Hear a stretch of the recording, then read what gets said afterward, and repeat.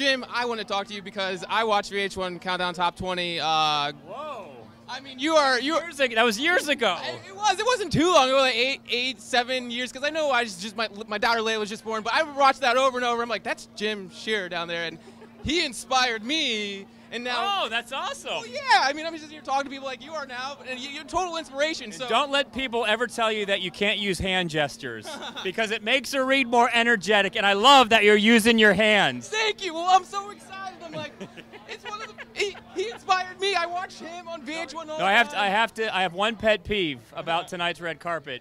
Portugal the Man was coming down over this section. You stole him and you asked 2 questions, and we only got 1 question out of him. I'm sorry, but I'm learned from the best. What can I say? But in football, that's called an interception. So well done. Woo! I learned from one of the best. Jim, thank you for inspiring me. What motivates you?